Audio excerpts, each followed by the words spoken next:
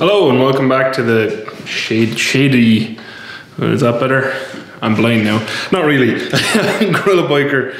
And today what we're doing is we're changing the front and rear brake pads on my 2019 Kawasaki Z900RS. Because I did check them before the track day, they were getting low, and they're also the original brake pads, so they're, you know what, nearly 5 years old now. Time for a change either way. Brake pads can collect contamination from the road and whatnot as you use them, so it's better to change them. And on the front, we're putting EBC double H. These are FA379HH. You can pause it there if you need them. There you go. And then on the rear, we're putting on FA140HH once again. You can pause it there if you need them. So that's what we're doing. What else I'll be using is some silicone-based anti-seize. Someone did point out in a video previously that doing brakes on a bike equipped with ABS, you really should use a silicone-based anti-seize instead of copper-based, which is fair enough. I just didn't have any at the time. But it was a very valid point, so I did buy some afterwards. And yeah, that's about it. I've already done the left-hand side. We'll go through a few bits about the left-hand side watch outs at the very end, so stick around for that. But first we're just going to do this right-hand side front, which is very easy. So we're going to take off the caliper, pop out those brake pads, show you how to do all that, and then put in the new pads and clean the caliper while it's off and bleed the brakes. So yeah, stay tuned if you want to see that. So first what we're going to do is take out this little, or loosen this little bolt here and this little bolt down here. These are the pad retaining bolts. We're going to take those out here and here. And that's a size 5 Allen. I highly recommend getting yourself a set of long reach ones. These are from Harbor Freight. They did not cost much. And then, whoops, up here this is a size 12 hex bolt and this is a size 12 hex bolt. So we'll take off these two then. The reason you loosen these ones first is if you don't, it's pretty much impossible off the bike. So I might need both of my hands for this, we'll see.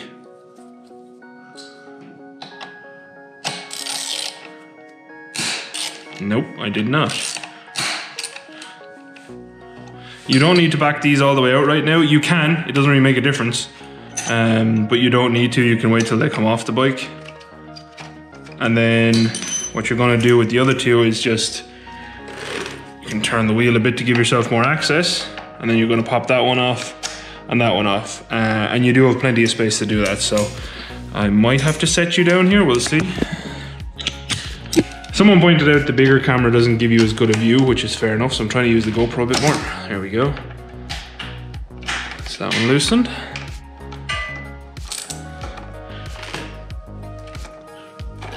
Difficult to do with one hand, but I've had practice over the years at this point. So anyway, what I'm gonna do is zip these two out and then I'll come back to you. So then we're gonna, well actually, do you know what? I'm gonna take these two out while it's on the bike. It's a bit easier.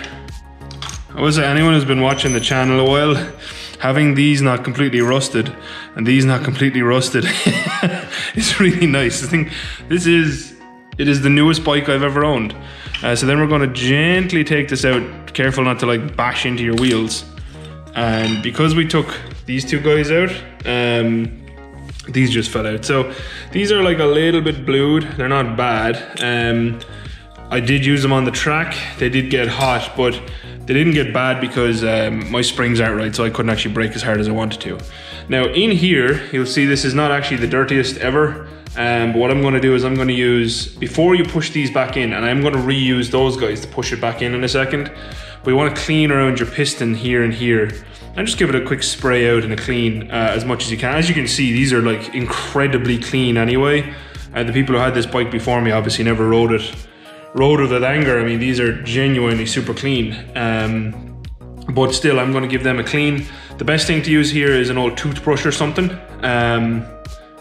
And yeah, also, I know before people go crazy, you shouldn't leave this hang for very long.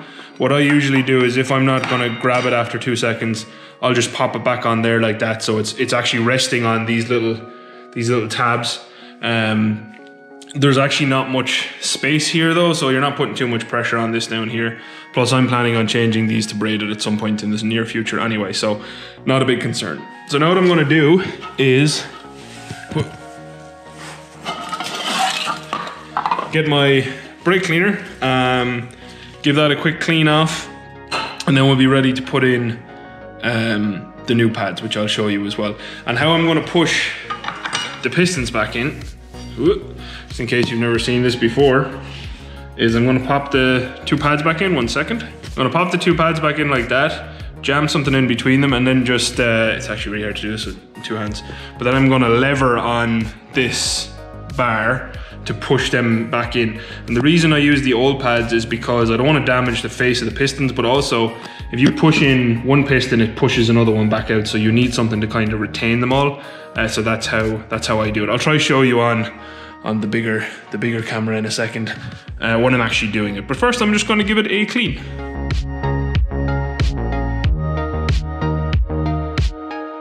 So now your pistons are pushed back in. You don't need to go the whole way with them, just enough so you can get the new pads in. And then the new pads, I'm actually going to give these pins a quick clean first as well.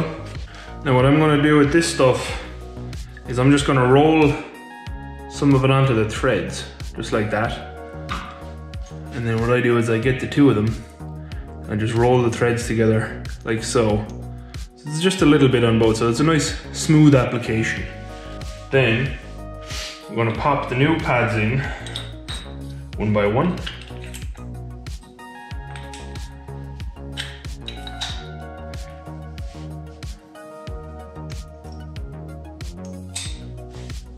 And drop this guy down in there. So when you're finished, your pads should look like this. I have not tightened these up fully yet. We'll do that when it's back on the bike. But they should just look like this.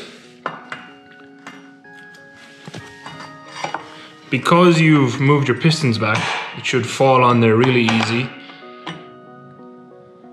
And now we're gonna put a bit of the anti-seize onto the threads of this. Same as before, you don't need a huge amount. And then I'll just spread it out. And you just want to get it down near the front of the threads, because then it'll move itself back up the threads essentially. And then just slot them back in, making sure everything's nicely seated. Do it with your fingers at the start so you make sure that you're getting onto the threads.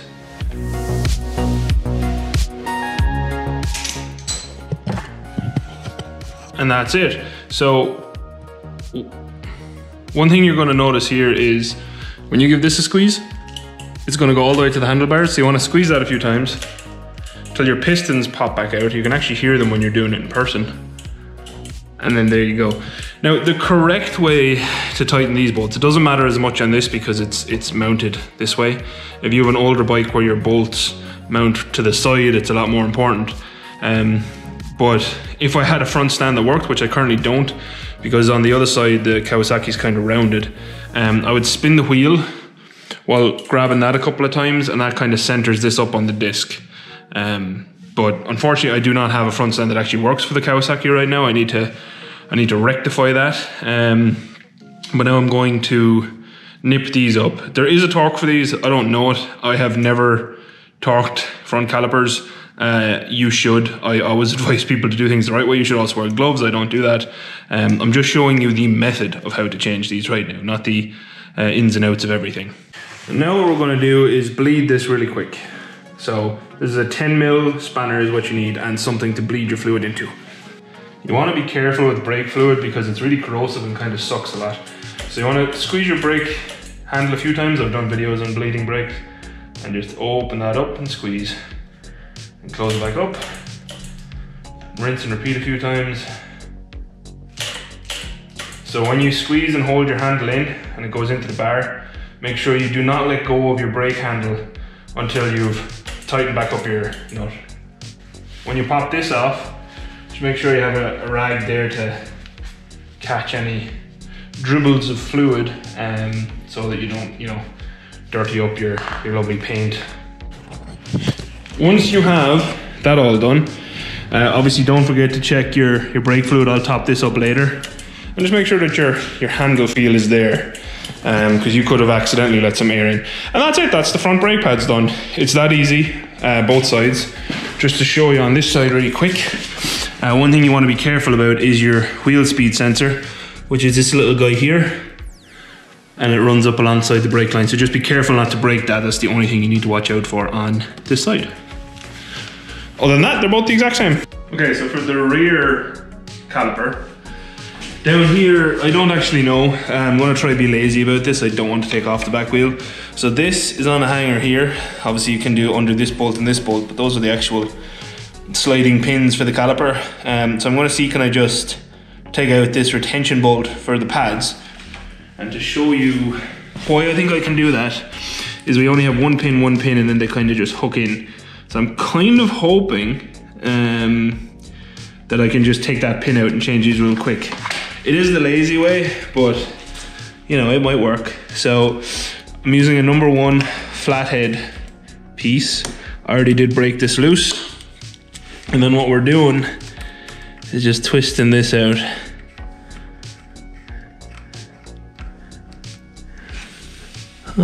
And then behind that we have an actual Allen key piece. So that's just a little cover that blocks off the Allen key. And I'm gonna guess it's a 5, the same as the front, which it is. And by the way, I'm going in blind on this. I don't know, is this how you're supposed to do this? It's probably not, knowing me, but we'll figure it out.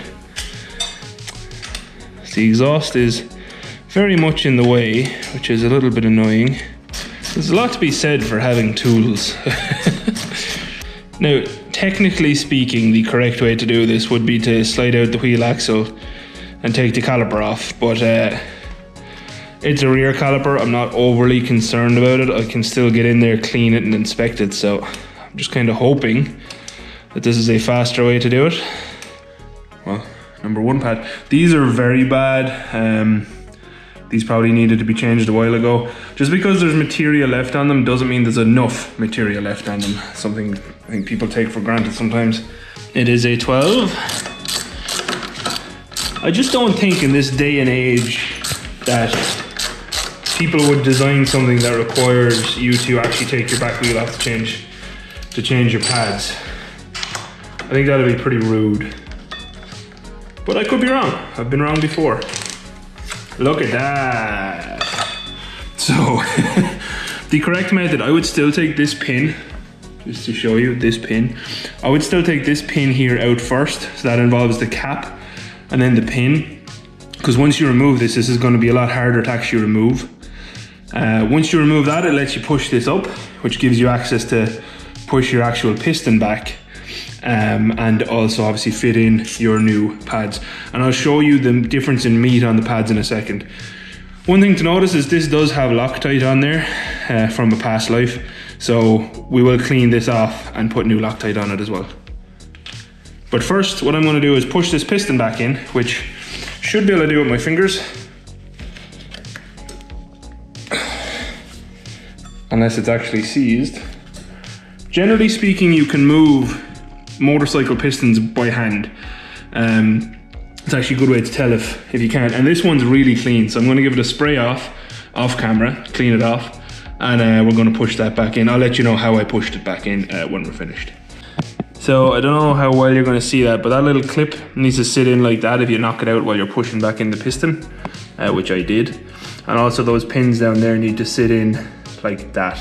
So our pad, this is backwards, but it's gonna, so obviously there would be for the other side, I just don't have it in my hand right now. That's gonna sit in onto this seat down here. And then these 2 ridges sit into that clip up there. So we're gonna try locate it as well. It's gonna be pretty much impossible to video this part. But we will try. By we, I mean toaster. That's actually why I waited for doing the rear caliper.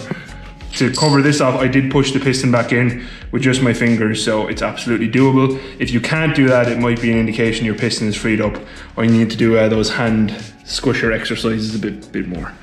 So again, going to be hard to see here, but what I did was, this side, I'm going to ruin all my work here now, but it's okay. So this side you can actually just sit in like that. So it actually just sits down and basically holds itself in place. And then for the other side, you want to just, this is a lot harder with toaster here. This was a bit easier. So there you go. So that is that pin now started in on the threads. I'm going to put it in a couple more threads. But essentially you can absolutely do this in not very long without taking the back wheel off. And like I said, obviously being a lazy person, so I'm just going to wind, or not, I'm going to wind this in like so. And then nip it up.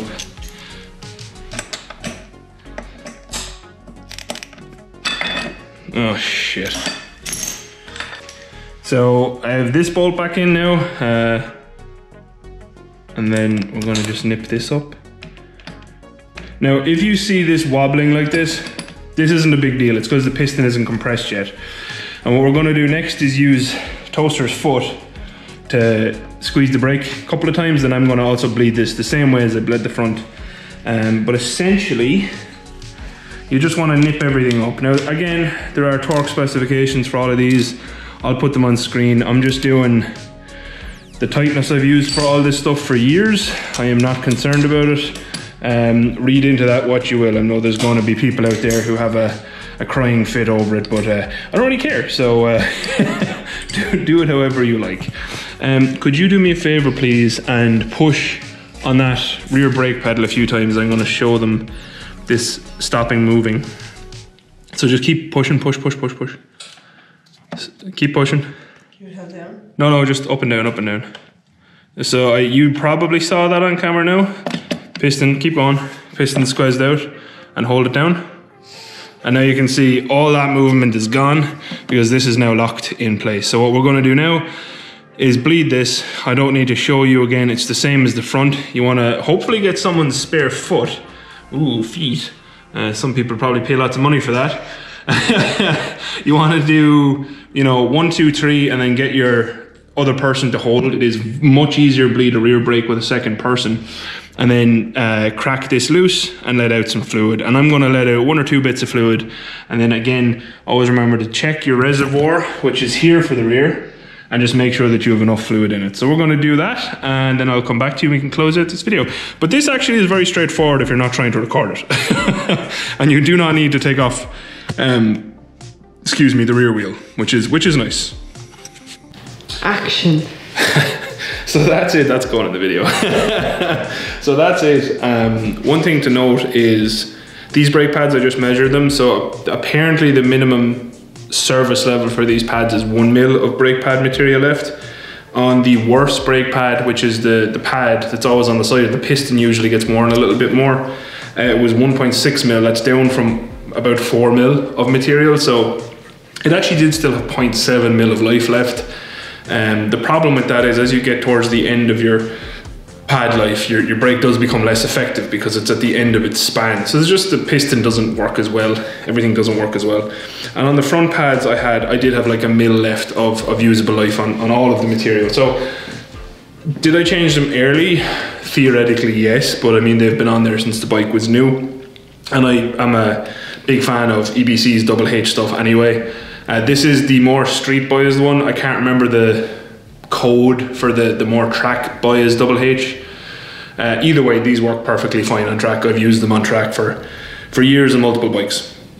Can anyone do this job? Absolutely. I don't know, did I make it look easy or difficult? Literally anyone can change front brake pads. You will save yourself a wealth of money and a wealth of hassle because you don't have to bring the bike into the garage or dealership. You can 100% do this yourself, especially on a Z900RS. On older axially mounted calipers, just make sure that you do have a front stand and you want to spin your wheel and brake. I'll do a short on that actually with the CB750 at some point. On the rear, you can absolutely take off your rear wheel if you want to. I will always change them like I just did on this bike because it's very, very quick and easy. Do make sure that you bleed each caliper a little bit. Make sure you clean your pistons before you push them back in. I'll link a video there of me doing an actual caliper rebuild, and that shows you your dust seal and your actual oil seal or your brake fluid seal. And you don't want dirt getting in as far as your brake fluid seal. The dust seal is actually a wiper seal to try keep that dirt out. But if you've caked on dirt onto the piston, it is going to get past that dust seal and if it gets really bad, you'll get corrosion, and then as you let your piston travel to the end of its life and push it back in, it will eventually damage that seal, and you'll have a leaky brake, which will eventually become non-functional, which is bad. But yeah, ease of doing this job, extremely easy. You can absolutely do it. You just will definitely need a second person to film the rear. I could not have videoed that on my own, the front obviously being a little bit easier.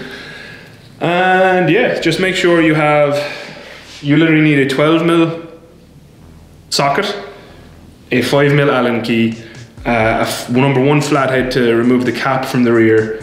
You need some silicone based anti-seize for the front bolts, and you need a little bit of thread lock for that bolt on the rear. That's it, that's all you actually need. And obviously new brake pads and a bit of brake cleaner to clean everything. And I would recommend an old toothbrush as well. And what do they call them over here? What are earbuds over here? Q-tips? Earbud or Q-tip, a cotton swab also helps clean as well. Just get in and around the base of the piston seals. I guarantee you someone's gonna ask, but you never cleaned your older bikes this much. That's because a lot of those bikes had pistons that were already filthy. The Gixxer got new pistons for that reason. If there's pistons that have corrosion on them, there's really not much you can do for them other than clean them up as best you can and reuse them as best you can. Sometimes they're unsavable, like Kawasaki's old bike had to put new pistons in for him. So that's it. So number 1, can you do this yourself? As I said, yes. Number 1, should you do your brakes often and early? Brakes are the most important thing on your bike, along with your suspension and tires. If you don't have those things, you're not gonna have a good time. You're gonna crash, you're gonna hurt yourself, and you're gonna damage your bike. I would sooner have my engine fail than my brakes or suspension or tires fail, because an engine fails once it doesn't lock up too bad, you're probably gonna be fine. It's a different story if it locks up too bad, but we won't get into that. Yeah, that's kind of it. Don't forget to bleed your fluid once every 2 years, also very important. That's why I'm going to do a full replacement of this fluid. I also need to do it on the V-Strom. I have brake pads for the V-Strom as well. I will also make a video on that as requested. And yeah, until next time, I hope this was useful. If you've watched this far, thank you very much for watching. As always, a very special thank you to all of my patrons and to Toaster for being my camera person here for a little bit. We're going to try and involve her a little bit more because it's very handy having a camera person. We'll see what we can do. Yeah, until next time, thanks again for watching. I hope everyone had a good Christmas. I actually did mean to make more videos over Christmas, but I hurt my back, so I was essentially an invalid for a few days. We won't talk about how I hurt my back. It wasn't anything cool or exciting, unfortunately. And yeah, until next time, thanks again for watching. Adios. Outro crew. Out of interest, because someone has already asked me to do the brakes on the V-Strom, which are essentially the same as the brakes on this, but I am going to do them just to show everyone. Does everyone want to see the brake rebuilds and whatnot on the Valkyrie? Because I am going to rebuild those and do that fully. Is that something you want to see? I have already done brake rebuild videos. I don't want to put out the same videos if people don't want to see it. So let me know, is it something that, is it different enough that you want to see it, or will I just do it myself and tell you that it's done? Yeah, let me know. Bye, Outro crew. Happy New Year. Oh, and Happy New Year, yeah. Happy New Year to everyone, not just the Outro crew. I forgot about that bit.